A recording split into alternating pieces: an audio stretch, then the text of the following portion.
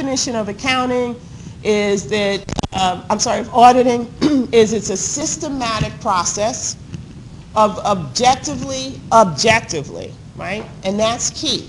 Auditors are expected to be objective, which is why a client can't have their internal auditors sign off on an audit report to give to file with the SEC. The auditors are not a part of the management team, right? They're coming in as an objective third party, an independent third party, which we'll talk about the importance of independence when we cover the professional standards, right? Because they're not involved in the processing of the financial statements. They're not involved in the preparation of the financial statements. So objectively obtaining and evaluating evidence, okay, regarding assertions or representations, assertions about that management makes. Management makes these assertions about the economic actions and events that the company engaged in. Right? So those assertions are what we see in the financial statements. The result, they're making assertions about information that's contained in the financial statements, including footnotes. Remember, your footnotes are a part of your financial statements, right? Right? And so auditors, which is why we're auditing the financial statements about economic events to determine whether or not they agree that the assertions that management makes agrees with, right, what's recorded in the financial statements. The assertions and the established criteria, which in this case is GAAP, right? Because we're the U.S., Generally Accepted Accounting Principles. If it was an international company doing business in another country, they might report under IFRS, International Financial Reporting Standards. Here in the U.S., we're still using GAAP, right? So those established criteria, and then communicating the results to interested users, right?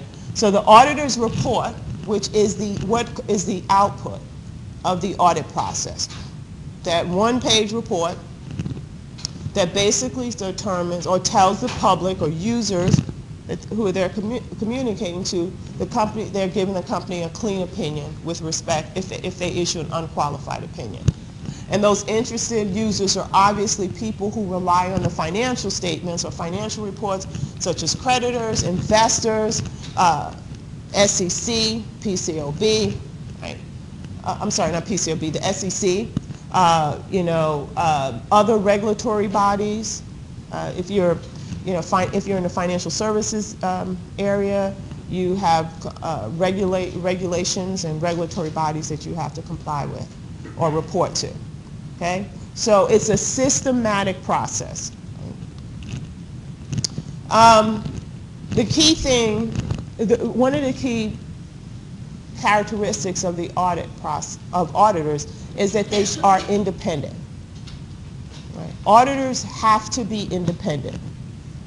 Why? What does that mean, to be independent? Yes. What's your name? Elaine.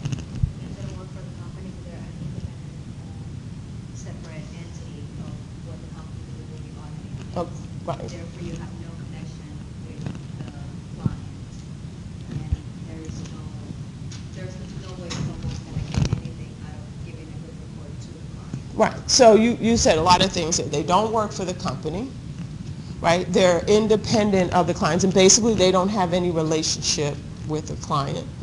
They have no incentives, right, to report in the client's favor or report incorrectly.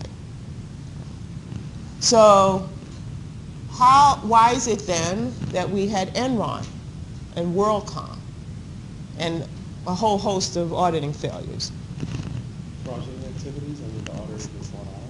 The auditors, you said fraudulent activities on the part of the company, and what was your last part?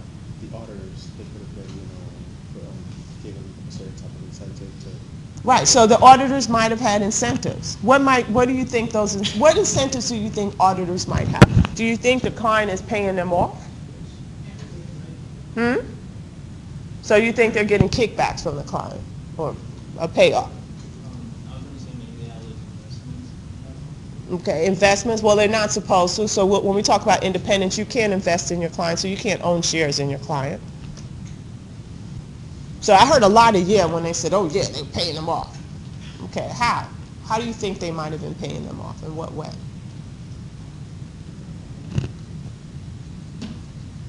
You think they were actually giving them money? Giving them free vacations? But none of that came out, right? None of that was the case with Enron. Yes? I think it could have just been a bad call on his part, because I know that Enron, there was something where they only held 3% share of stock in another company, but they transferred all their debt to that. So I think it was that the auditors argued over whether that was correct to do or not, And the client won, so they gave in to the client essentially, right? So realistically, a lot of the audit failures, it's certainly with Enron and WorldCom, it's not because the client was giving the auditor, the audit partner, money on the side, or giving them monetary, in the sense that monetary gifts, right, or something. Like it's not like they were paying the auditors off to turn the cheek, turn away from the issue. It's a little bit of what Victoria said, right, was the auditors just kind of gave up, right? The client argued with them and said, this is why it's right, and the auditors no longer challenged the client. They allowed the client to report that way, even though they had doubts about it. And and we'll talk about this a lot more when we talk about independence, that's the difficulty. So when there are audit failures, it's not necessarily because the auditor made a conscious decision to do the wrong thing, right? It's this unconscious bias that they have. Also, when you do an audit, when you do the testing, you don't go in some of the other things. I guess in some tests, you don't test everything 100%. Right. You only take a few samples. So if you get a few samples and something that was wrong wasn't in your sample, you're not going to know that. Right. And we'll talk about that. That's a good point, right? That some things you miss just because you don't test 100%. Right? And then we'll talk about that's the importance of risk assessment and assessing risk as accurately as possible, because you don't test 100%. Right? So you're going to miss things. So that's not a matter of being of independence, right? It's not that you're violating independence. You made a call about your how many items to select and what and then what percentage you were going to look at. So you missed something. That's called sampling risk, right? You just your sample didn't catch everything. But the things that cause auditors, some of the things that are argued that to cause auditor to violate their independence, is you'll find that there are probably more violations of independence in where auditors, not because they own stock in their company, not because a spouse works for the client, right? It's not that. It's those judgment issues. It's those incentives that they don't even realize a lot of times that is causing them to bias their decisions, right? So, for example, the way the audit process, or the way the audit is set up here in the United States, is your client hires you. You're not appointed by a regulatory body. The client hires you. Now, Sarbanes-Oxley tried to address that and try to distance the relationship between management and the auditor to, improve independence, right, by having the audit committee now hire the auditors, right? Because the audit committee is supposed to be there on behalf of the shareholders, right, of the company. So they're supposed to protect shareholder interests. They're charged with that. So the Sarbanes-Oxley, SEC, says, well, let the audit committee hire. Take management out of the hiring process. Because if you take management out of the hiring process, what they're essentially saying is management can hold that as a stick over a carrot over the auditor's head, right? So the auditor has this third party, independent of management, that they now report to. And so if they're having problems, if management is not, if management is, always challenging the auditors or trying to get them to, report more aggressively, the auditors can go to the audit committee and say, look, these are the issues that we found, these are the problems that we see on the audit.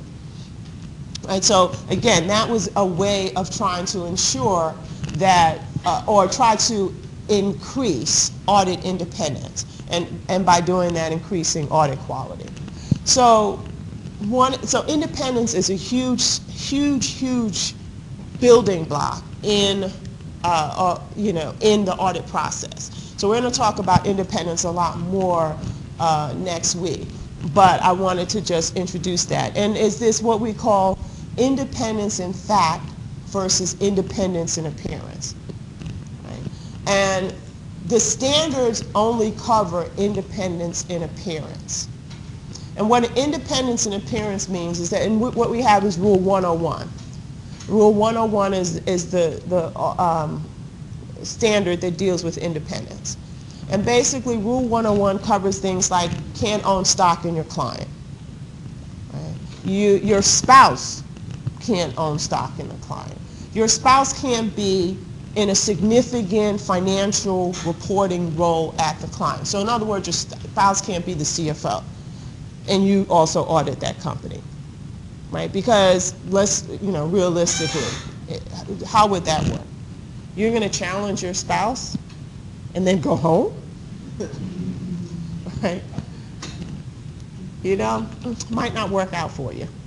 What if you found a significant error or misstatement in the financial statements that your spouse is responsible for preparing, and it could cause them to lose their job?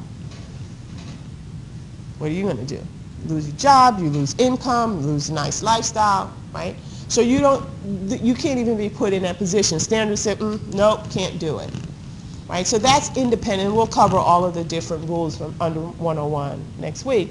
But basically, those are the things you can look at and see, right? You can determine if an auditor a firm can check to determine whether or not somebody has stock in a company, right? They can, if you have stock, they can say, nope, you can't audit that client. If their spouse works it, those are things that you could test. It's visible, you can see, right? Independence in fact, basically, you can't monitor, right? Because independence in fact is here. Only the auditor knows if they're truly independent.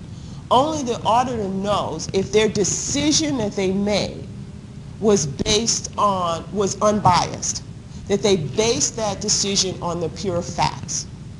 Right? So in the example with Enron, where, Enron made a decision, an incorrect decision, on how to account for something. The auditors didn't agree with it. They argued back and forth, but they allowed themselves to be convinced by Enron that it was okay. Were they truly independent? In fact, was it just that they're not good negotiators? They're not, they don't know how to challenge the client? That they're just not great auditors? Is that what it is? Or is it because there were they were collecting so much in terms of fees, audit fees, consulting fees, and they felt pressure to maintain their client? And because they felt that way, they, kind of like, oh, well, they convinced themselves, they rationalized that it was okay. They saw a path to allow Enron to account for those transactions the way that they did. I don't know. Now the regulators came in after the fact and said, look, these are the facts. Millions and millions and millions of dollars in audit fees and consulting fees. Hundreds or a significant amount of Anderson personnel now work for Enron. So they can come in after the fact in hindsight, right, and say that there were all of these contributing factors, and because these things existed, the auditors did not challenge Enron. They allowed them to account for these transactions incorrectly. But that's hindsight, right? You don't know that. The auditor didn't say, oh yeah, that's why I did it, right? So that's the that's the challenge with independence in fact. Only the auditor knows what circumstances impacted their decision, right? So you can't regulate independence in fact, right? The standards could, the PCOB, SEC, Sarbanes-Oxley can try to minimize situations or circumstances that would cause the auditor to violate independence in fact, such as having the audit committee hire the auditors. But they can't regulate it 100%. Okay, so we'll talk more about this